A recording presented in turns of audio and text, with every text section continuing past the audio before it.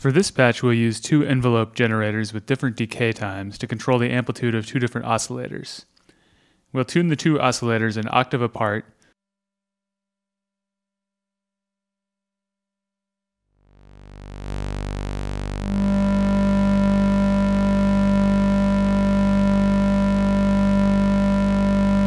and then control the pitch of both with the same voltage.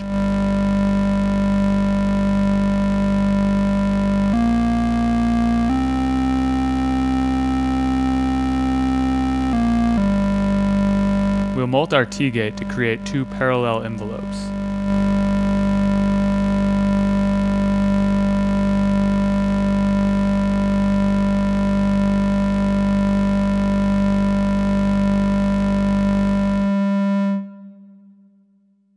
We'll control the lower octave with an envelope with a sustain phase by using the signal input of maths.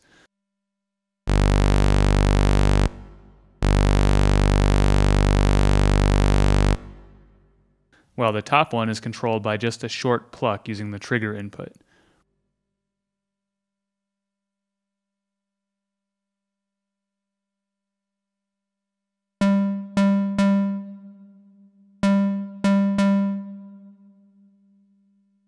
Now we have parallel octaves where the top note is shorter than the bottom note.